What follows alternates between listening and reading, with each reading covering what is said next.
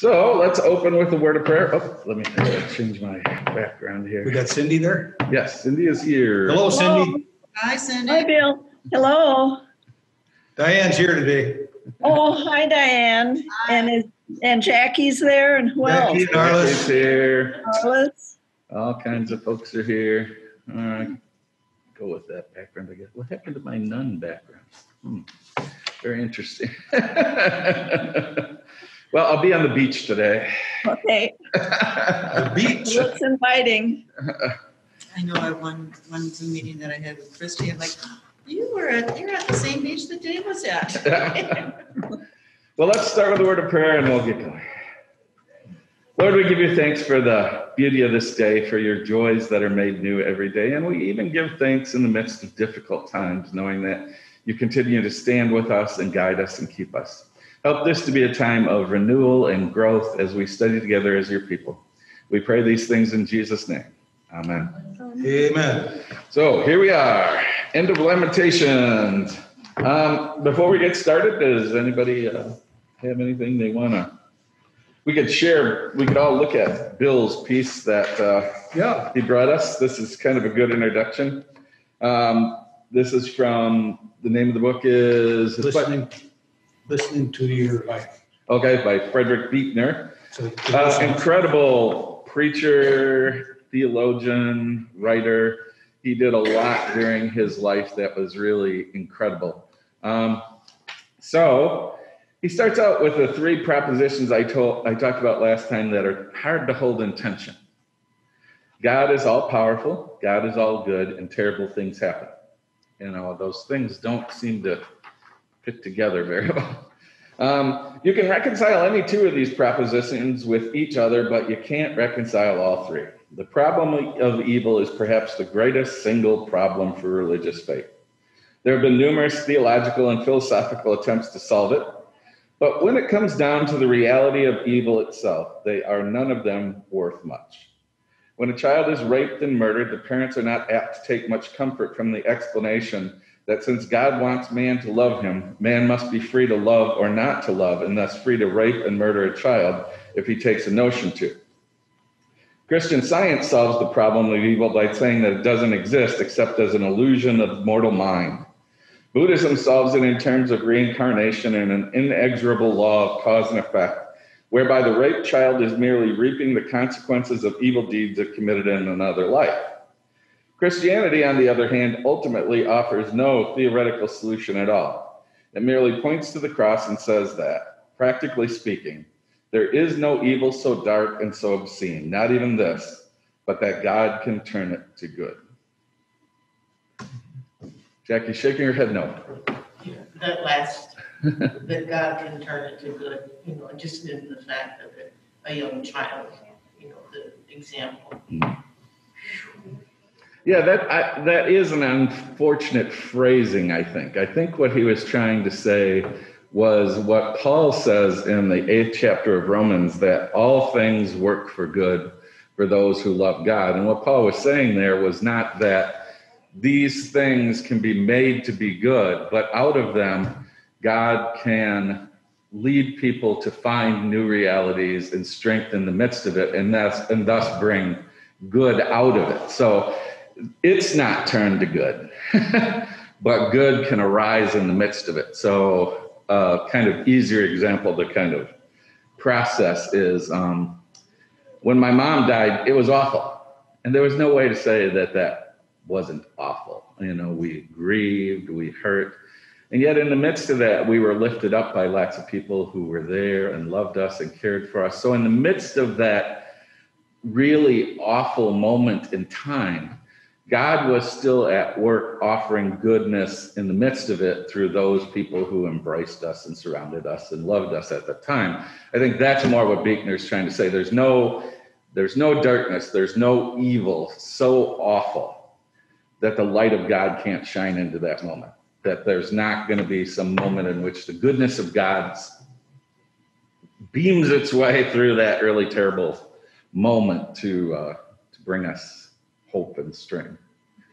I think that's kind of what he was trying to say. You're right, the wording is not probably the best in the world. You probably like I have memories of various situations. I'm thinking of the Amish children in the school out in Pennsylvania, was it, that were killed by a younger person who just came in during the school period. And of course, the Amish community rallied behind the families, but forgave the shooter. It's that's light. And I saw the mother of Jacob Blake speaking to the community the day after this shooting, and she was definitely a woman that wanted peace and wanted it calm. I think the parents are divorced. I think I read that somewhere along the way, but she was, there was a light shining yet in the midst of her son's death. I could see it in a way that you don't always see it after killing like that. Yeah. So I understand a little bit more. Thank you for what you said. You know, because I could see Jackie's point. But sometimes, you know, things are so awful. Yeah. And then if a Christian comes along, yes, but God will turn it to good. Pow! I would just you're done. Get out, you know. Yeah, and that's the same as, you know, and he talked about, I think, in this, that some people say, well, it's all an illusion. We think it's bad, but it's not. That's equally one I can't run with. You know, bad is happening, and it's not somehow leading to some, you know, not meant to lead to some greater good. No, that's not the way it is. But in the midst of that, God can still act and move. What you say, and, you know, just that you and your family are in my prayers and thoughts, and leave it at that. Yeah, that's. Don't come up with an explanation or. Yeah. David, I know you've used this illustration, I think probably. I remember it. It was after all of the hanging of Nazis. And somebody saying, "Where's God in all this?" Yeah, it's from hanging there. Yeah, it's from Elie Wiesel's book, Night. He talks about that. There was an execution of a young boy along with a bunch of other prisoners in a Nazi prison camp because he did something really innocuous, like steal a piece of bread or something. But they decided they were going to execute him. And people in the crowd were going, you know, just horrified by this, of the prisoners who were there saying, you know, "Where is God?" And then Elie says, from the back, you heard a voice say, "Up there with the boy." That's true too. That's the kind of understanding we have of reality, that we're not somehow separated from God by these awful things, but that God remains with us in the midst of that. And in that, it doesn't take away the pain, does it? No, it doesn't. And you know, that's where we have to be careful, because and we talked a little bit about this in some of the earlier stuff about talking about Lamentations, that we as a people are uncomfortable with pain. We're uncomfortable with grief. We're uncomfortable with all these negative things. That's why, at least this is why nobody's ever told me this, but I noticed in doing funerals that it used to be, they would dig the hole and the dirt would be right there. And in fact, people who were at the funeral would, you know, throw a handful in or whatever. Now the dirt's like way over there somewhere, because people don't want to deal with the reality of the finality of it all, or the darkness of what's happening or whatever. So we, in many ways, have sanitized the reality. In fact, in the book I've been quoting throughout this, God in the Pandemic, he talked about that now we've moved from having funeral services to celebration services. So we don't want to acknowledge the darkness, the finality, the pain. Instead, we just want to go to celebration. And I think he's overstating that some. But there is a sense in which, again, we want to move past the dark stuff. We don't want to, but he argues, and I think he's right, that you can't really move forward unless you engage, unless you face the darkness to a certain extent and realize that you can move beyond it. You can't just make this jump. In Christianity, for a long time, we've struggled with it. And there are a lot of people who don't want to deal with Good Friday. Oh, Good Friday is just too dark. They just want to go to Easter. Well, you can't get to Easter if you're not going to go for Good Friday.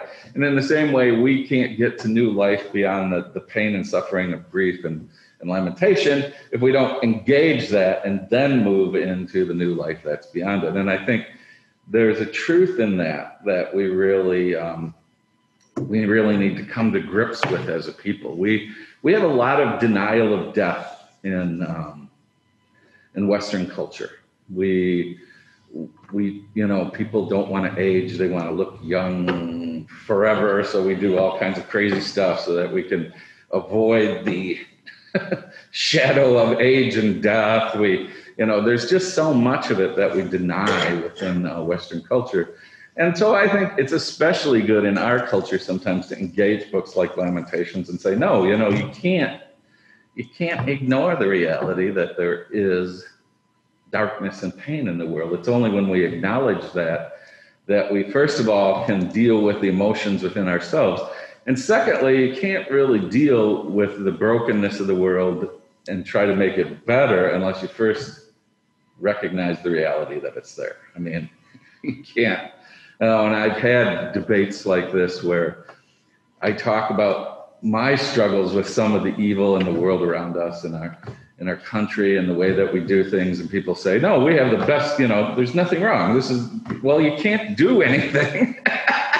If you're running around saying, well, it's just the way it's supposed to be, you can't engage it then. You can't make a difference in it. Well, I do want to get to the last couple chapters so we at least can say, we got all the way through Lamentations. Amen. So I'll read chapter 4 for you. You can all listen a bit to what's here, and then we can talk a little bit about it. Chapter 4. How the gold has grown dim, how the pure gold is changed. The sacred stones lie scattered at the head of every street. The precious children of Zion, worth their weight in fine gold, how they are reckoned as earthen pots, the work of a potter's hand. Even the jackals offer the breast and nurse their young, but my people has become cruel, like the ostrich in the wilderness. And that particular phrasing, just so you know, the kind of understanding of that time is ostriches treated their young kind of badly. And so the tongue of the infant sticks to the roof of its mouth for thirst. The children beg for food, but no one gives them anything. Those who feasted on delicacies perish in the streets. Those who were brought up in purple cling to ash heaps. For the chastisement of my people has been greater than the punishment of Sodom, which was overthrown in a moment, though no hand was laid on it. Her princes were purer than snow, whiter than milk. Their bodies were more ruddy than coral, their hair like sapphire. Now their visage is blacker than soot. They are not recognized in the streets. Their skin has shriveled on their bones. It has become as dry as wood. Happier were those pierced by the sword than those pierced by hunger, whose life drains away, deprived of the produce of the field. The hands of compassionate women have boiled their own children. They became their food in the destruction of my people. The Lord gave full vent to his wrath. He poured out his hot anger and kindled a fire in Zion that consumed its foundations. The kings of the earth did not believe, nor did any of the inhabitants of the world, that foe or enemy could enter the gates of Jerusalem. It was for the sins of her prophets and the iniquity of her priests, who shed the blood of the righteous in the midst of her. Blindly they wandered through the streets, so defiled with blood that no one was able to touch their garments. Away, unclean, people shouted at them. Away, away, do not touch. So they became fugitives and wanderers. It was said among the nations, they shall stay here no longer. The Lord himself has scattered them. He will regard them no more. No honor was shown to the priests, no favor to the elders. Our eyes failed, ever watching vainly for help. We were watching eagerly for a nation that could not save. They dogged our steps so that we could not walk in our streets. Our end drew near, our days were numbered, for our end has come. Our pursuers were swifter than the eagles in the heavens. They chased us on the mountains. They lay in wait for us in the wilderness. The Lord's anointed, the breath of our life was taken in their pits. The one of whom we said, under his shadow we shall live among the nations. Rejoice, be glad, O daughter Edom, you that live in the land of Uz. But to you also the cup shall pass. You shall become drunk and strip yourself bare. The punishment of your iniquity, O daughter Zion, is accomplished. He will keep you in exile no longer. But your iniquity, O daughter Edom, he will punish. He will uncover your sins. Like somebody's lamenting back yonder.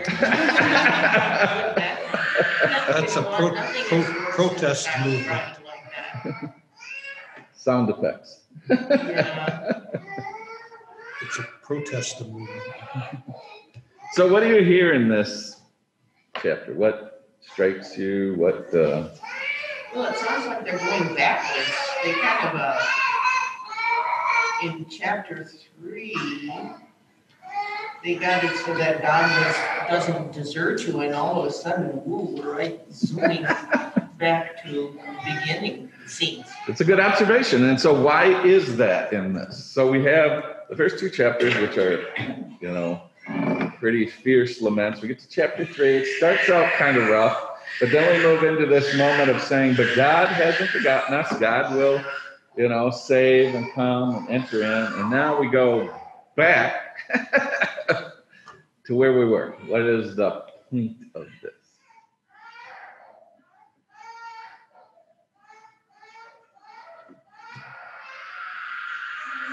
Remember, I talked some about Hebrew poetry. Hebrew poetry is... Is this an acrostic? This is still an acrostic. 4 is acrostic. 3 lines? 2 lines.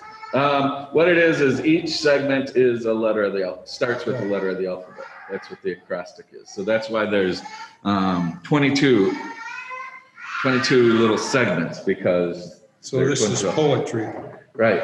But the whole book is also a poetic structure in some ways. Remember that a lot of times what you'll have within Hebrew poetic structure is A, B, then C will be the very center of what you're talking about. So you've got A, B, then C, which shifts some, but gives us the center, and then B, A again. So by putting chapter 3 as the center of the book, and really the end of chapter 3 as in some ways, the kind of pinnacle of chapter 3, it places at the very center of the book the most important point, which is, in the midst of all this crying out, God is still present with us and will save us. So what you kind of are now returning to what you did at the beginning, having passed that central point of view. And it's also a way of saying that though we believe God will be there in the midst of this, doesn't stop that right now is just pitifully awful. Yeah, there's a little bit of that, yeah. If this is poetry, I'm just thinking to myself that the poet goes deep. Mm. He's not necessarily, or she, a historian. Mm. They critique culture, and it's almost as if he's saying our situation, or she, that it's analogous to a woman boiling her own children. Well, actually, unless we know this is more than poetry. Yep. This is. A lot of people argue that some of these descriptions are more than poetry. I'm not arguing that. Yeah. I'm just thinking that poetry can be. Yeah, kind of the sense that some of the stuff I read is that this particular chapter is a description of the aftermath of war. So when war ends, what you have is starvation, collapse of social structures. The poet especially seems to draw attention to the children who are innocent children in the midst of war are left in brutal situations. That's just the reality of what's going on. And that, strangely enough, the other thing that this particular chapter seems to highlight is that it's especially hard for people who have been rich and pampered and taken care of. When all this comes down, they have no idea what to do. I mean, they haven't had to scrabble for their life before, and suddenly they're thrown out into the street and they have no idea what to do once they're out there. So maybe the last verse 22, where it says, "He will keep you in exile no longer." Maybe it indicates the latter part of the whole experience of exile. It's certainly possible that, it's reached bottom or something like that. Okay. This is it. Though there's also an element of what the person's saying as we get to the very end of the chapter is that we're getting our punishment. We have been brutally punished for what we have done, but Edom, just wait. You think you're you're in the clear. What is there about Edom? What is? I know Edom is like near, one of Israel's reality near there. Yeah, Israel's neighbor. And what happened was they didn't necessarily participate in the war itself, but they were very quick to take advantage of the war, take advantage of seizing property, seizing things around them, Looting. kind of kicking Israel while they were down. And People so, are looting now. yeah, it can be that way, or more, it would be even more, somebody follows along behind an army that's sacked some country, and they go in afterwards, and then they take everything they want. I mean, the looting is more kind of, they're taking advantage of a situation, but not of the fact that people are already down and out, and so now we're going to come in and just make it even worse for them. And take over their land and take over their possessions and kill the people who are left. Because now it's not even war anymore. Now it's just Free for all. free for all for everybody after it's all over. And so what the poet is saying is that these people who are doing this, they'll get theirs too. We are getting ours right now, and we know that probably in some ways we deserve this. But, it's coming for everybody else who's been a part of this too. One of the interesting things is, this is a powerful and painful description of what happens after a war, what war brings into being. Why are we so crazy then that we keep fighting wars? We know what's going to happen. We know the evil that follows on any conflict like this. And yet we still continue to choose war as a primary way to deal with our problems. It boggles the mind. To me, this is kind of a statement of the fact that there are no winners in the war. Well, this is not a war, this is a takeover.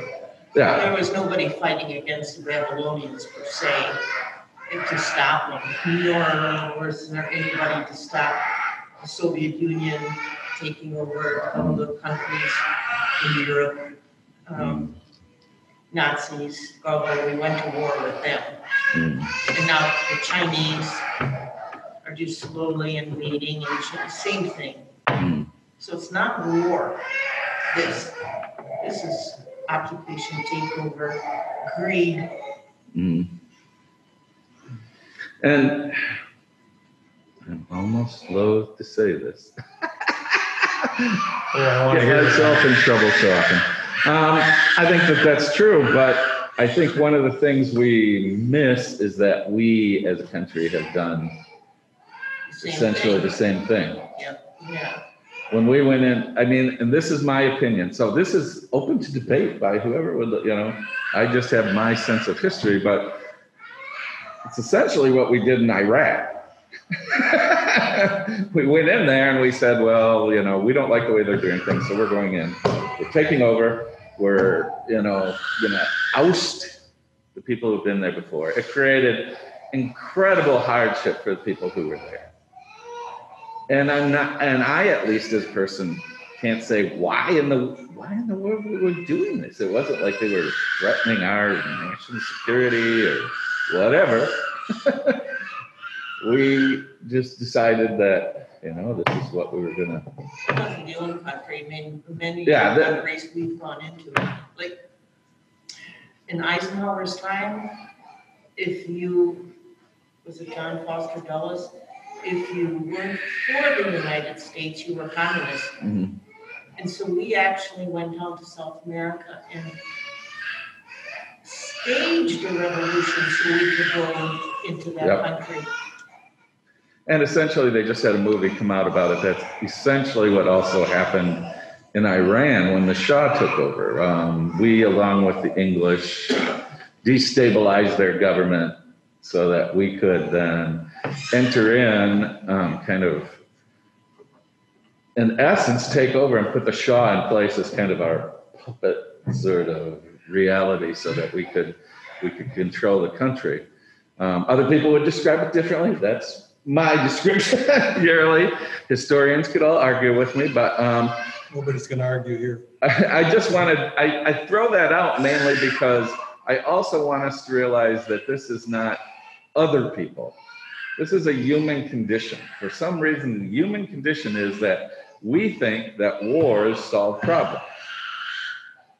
But when I read books like Lamentations, I have to say, is this what, this is what we create when that's the solution we take. I mean, this is always the aftermath of war. People who are hungry and poor and children who are dead and, people who have lost their entire life. That's the essence of what war brings. There's a sentence here in our commentary, David, in this one. On the bottom of page 1150, one sentence. Political and religious leaders are guilty of dereliction of duty. Yep. Does that sound like today? It does to me. Not just the president, but others. I mean, our Congress. Well, I think, what the person of Lamentations wants us to realize is that, in essence, when terrible things happen, and they do everywhere, whether it's here or there, or wherever in the universe, everybody is responsible. Somehow we all help create the reality that surrounds us. But people who have an inordinate amount of responsibility are the ones who have the most power, because they could do something about it. They could have done something differently.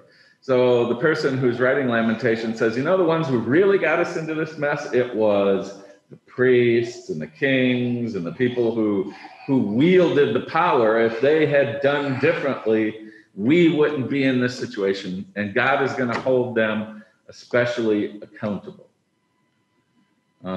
which is it's frightening to think about that, because all of us in some ways end up with having power, and that means, but that when you have power, you're accountable for that power. Judah was a small nation, right, in compared to Babylon?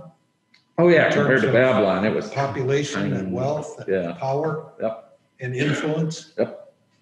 So it's David versus Goliath. Yep. Well, but again, part of what, and it's again reflected in this particular chapter in Lamentations. If you read, let's see, I got to find it again here.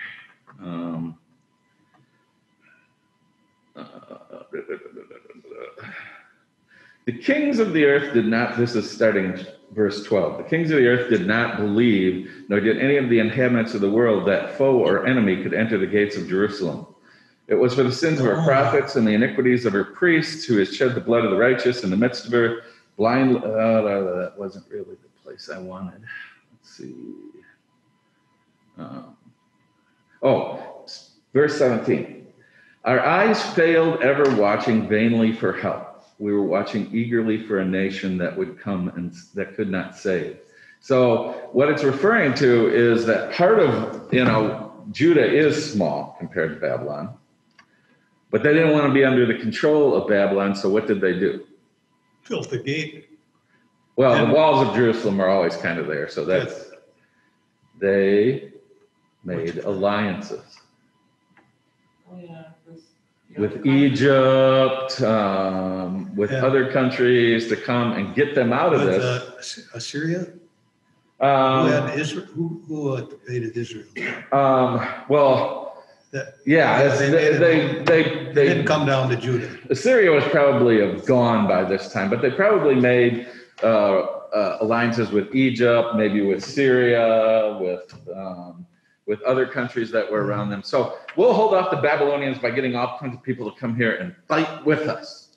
We will, So it wasn't just, we little Judah, it's David against Goliath. Let's go and get some other people, and we can all go and take on the Babylonians, which turned out to be a disaster.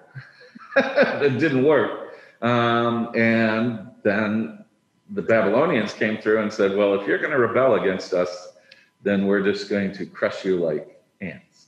And that's essentially what they did. And it wasn't until Persia came through and took out the Babylonians that they got to go back then to Israel and try to rebuild. Let's then look at the last chapter here, so we get all the chapters in. I have to watch my clock here, too. I didn't wear my watch. Remember, O Lord, what has befallen us. Look and see our disgrace. Our inheritance has been turned over to strangers, our homes to aliens. We've become orphans, fatherless. Our mothers are like widows. We must pay for the water we drink. The wood we get must be brought. With a yoke on our necks, we are hard driven. We are weary. We are given no rest. We have made a pact with Egypt and Assyria to get enough bread. Our ancestors sinned. They are no more, and we bear their iniquities. Slaves rule over us. There is no one to deliver us from their hand. We get our bread at the peril of our lives because of the sword in the wilderness. Our skin is black as an oven from the scorching heat of famine.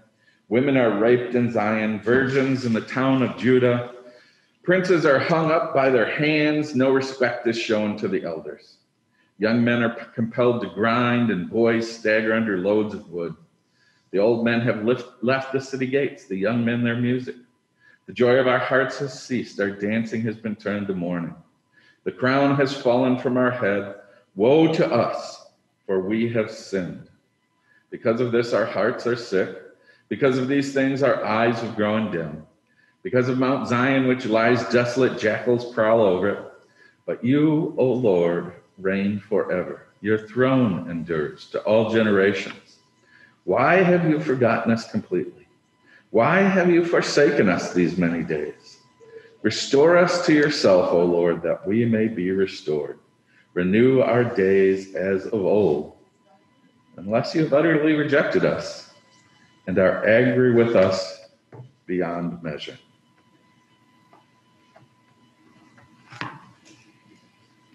Boy, guys, this person is conflicted.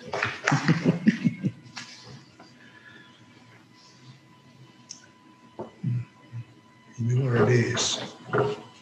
Renew our days. Well, the ultimate reality that the poet realizes is even if God is the one who brought all this on us, there's only one who's going to get us out of this, and that's God. And so we have nowhere else to turn, though we know this may be because of our sin. We know that this may be because of what we've done. We still haven't got any other place to go. That's kind of the reality of people of faith. Ultimately, when it all falls down, you still only have one place to go, and that's the person who you had faith in from the very beginning. Maybe that's what the church the church, anyone who claims the name of Jesus as Lord and Savior and prays the Lord's Prayer should plea for mercy and grace and restoration of community in this country. That's what we should do, instead of just whacking away at each other every day. Saying we're right, no, we're right. You're wrong, you're wrong.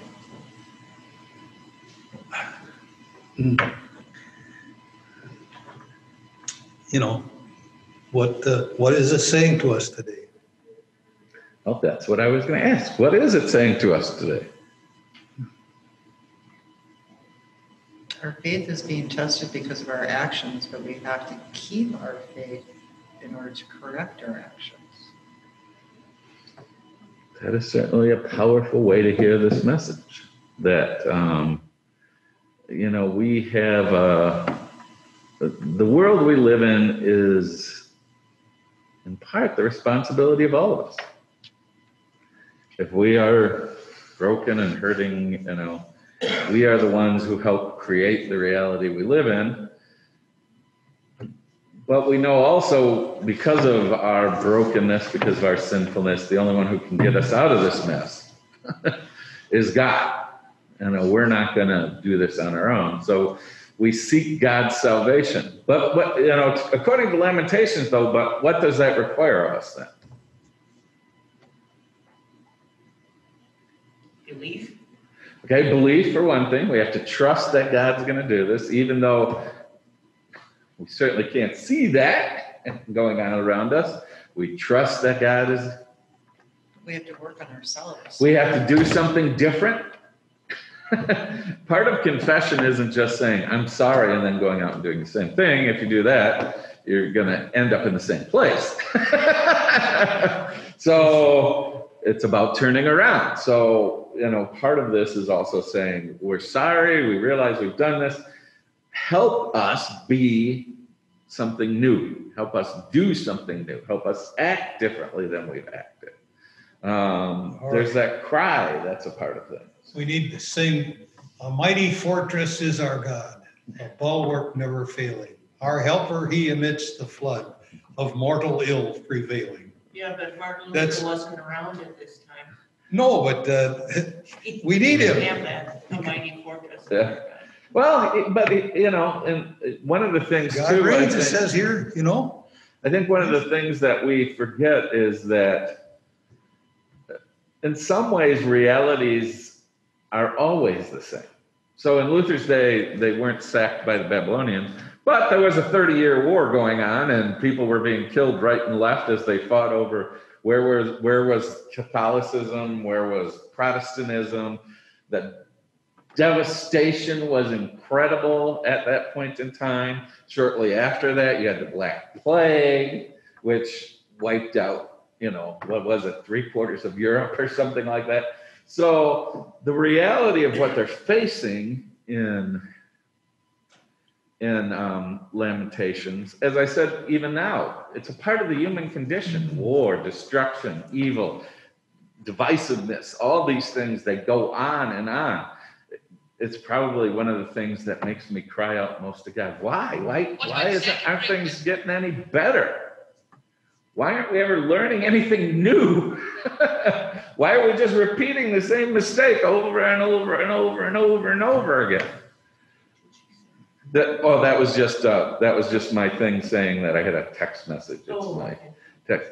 We got one. Actually, it says, well, what about second breakfast? It's from Lord of the Rings.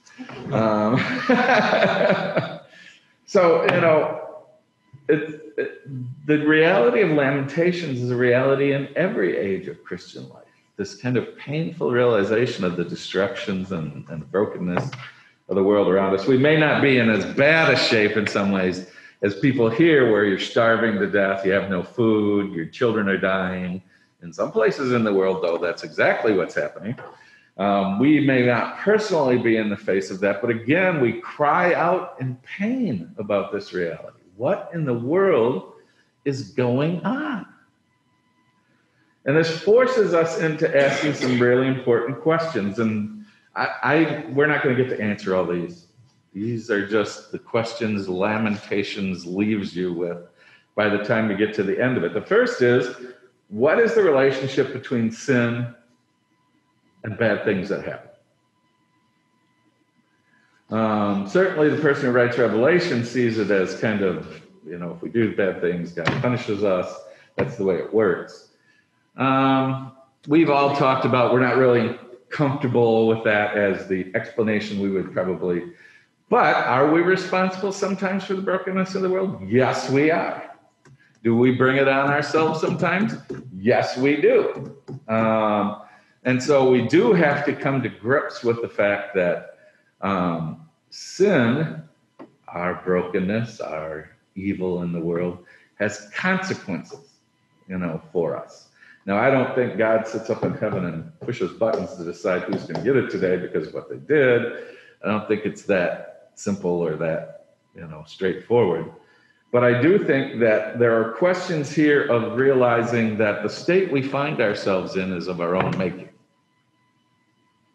We do have to come to grips with that to a certain extent and ask ourselves, what does that mean? Another piece of what you find in Revelations is, and I'm just going to read this from one of the books that I was working with and getting ready for this, because I think it's a really interesting way to phrase it. They wrote, another issue raised by Lamentations is the hiddenness of the real culprits in a disaster. Is it the tornado or flood? Or is it a weakening climactic system caused by human intervention? Or is it caused by unseen divine forces? The theological notion in play is that God is the cause of all that happens, both good and bad. We might ask ourselves, what are our images of God? Where did they come from? And why do they continue? Why do we blame God when humans have clearly created a disaster? Is God the scapegoat for humans? Or are humans the scapegoat for the actions of God?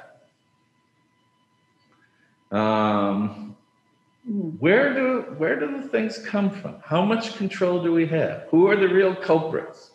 Why is this all happening? Lamentations is a 5-chapter kind of struggle with that question. Not clear what the answers are by the time you get to the end of Lamentations, but it continues in us. Who's responsible for what's happening? And to what level? Am I? Are my leaders? Is God? Everybody will come to their own understandings of that reality. The next is some Western communities have moved away from rituals of mourning altogether. Even after a death, rituals celebrating a person's life have taken their place. We talked about that a little earlier. Is this a move in a healthier direction? Or is this a way to distance oneself from the pain of loss? How do we honestly face the pain of the world? How do we honestly face the losses of our life? How do we do it in a healthy way? What's going to bring us new possibilities? I think those are all important questions that kind of come out of the struggle that Lamentations is. And Lamentations, in truth, really is a struggle. The person isn't giving us answers. They're not. It's a cry of pain and uncertainty in the midst of a broken world. And I think it's a cry that all of us have about the brokenness of the world. And one final thing that I hope people will think about it a little bit this actually is from the book I've kind of quoted throughout, God in the Pandemic.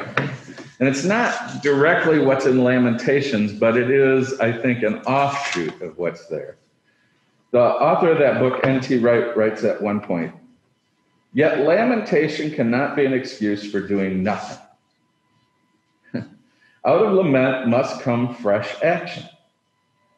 And he's now talking about the pandemic that's going on right now, because he talked about lamentation in context of that. At the very least, clergy must be allowed to attend the sick and dying. If, as sometimes seems to be the case, secular doctors suppose that such ministry is superfluous, this must be challenged at every level.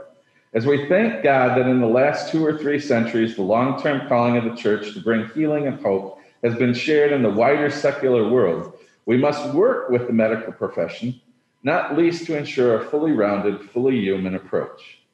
This applies particularly when people are near the point of death. The hospice movement of the last 50 years has been largely a Christian innovation, privately funded, witness to a hope that secular medicine has sometimes ignored. The call to Jesus' followers then, as they confront their own doubts and those of the world through tears and from behind locked doors, is to be sign producers for God's kingdom. So in the midst of these difficult times, we are to be the light that God shows into the world. We are to set up signposts, actions, symbols, not just words, which speak like Jesus, signs of new creation, of healing for the sick, of food for the hungry, and so on. This means things like running food banks, working in homeless shelters, volunteering to help those visiting relatives in prison, and so on. These can be rewarding tasks, but and all similar things are also demanding. For them, we will need, as the disciples in the upper room needed, the living presence of Jesus and the powerful breath of his Spirit. That's what we're promised. In following this vocation, we will therefore be doing what Jesus told his followers in John 16 to do in the power of the Spirit. We will be holding the world to account. Just as the Jesus followers were showing the officials of the Roman Empire that there was a different way to run society, so there will be signs of God's kingdom that can emerge from the creative, healing, restorative work of church members today. Situations and opportunities will vary, but out of the lament of God's people, new possibilities can and do emerge. As Jesus followers today grieve in prayer at the heart of the world's pain, new vocations may emerge, both of healing and wisdom, and of holding up a mirror to those in power to show what has needed to be done. So what he argues at the end of the book is lamentation is incredibly important. We have to enter into the pain and struggles of the world, but ultimately it also needs to lead us to do something. Whether that doing something is helping individuals who are being crushed by the realities of the world, or challenging the powers of the world to change the realities so that a new possibility can enter the world. Both of those are part of what the church is about. You and Christy and the leadership of this church faced that immediately. Day one. What are we going to do? You were into lament instantly. Mm-hmm. And I just want to thank you for your leadership. Well, I hope this can be a place where one of my biggest hopes is that we can face the pain of the world together. And we could talk about what are the possibilities of things that we can do. And those aren't always going to be easy. And they're not always going to be everybody agreeing and lockstep where we're going. But if we can't, in this place, begin to ask those difficult questions, then I don't know where else in the world people are going to be able to. Because at least here, we have the assurance that we've all been united in Christ, and that in our disagreement, we're all in Christ together. We're all going to, we've been bound by something important. So we can talk about these things and not lose our life together as community, which is not something that seems always to be able to be done in the world around us. It's like that is not a change for you. You've been doing that since I've been here. Obviously long before that. We've been doing it sometimes sometimes less perfectly. But that had to carry on in a different context.